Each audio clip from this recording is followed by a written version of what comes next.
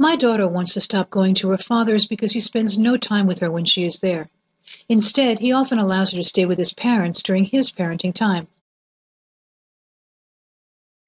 Attorney Robert Bellinger explains, when it comes to parenting time, we say in the legal business, we can't let the kids drive the bus. In other words, parents must use their best efforts to encourage the children to spend time with each parent because this is usually in the best interest of the children. However, many factors could determine a possible reduction in the father's parenting time in this situation. If the father is simply not exercising his parenting time, then you should consider filing a motion to reduce his parenting time and increase his child support payments. Also, if the child is at least 14 years of age and wishes to modify parenting time, this is one of the many factors a court could consider.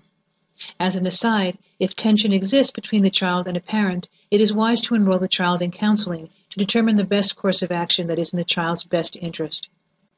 For more information and a free phone consultation, contact the law office of Robert Bellinger at 260-428-2214 or visit them on the web at robertbellingerlaw.com.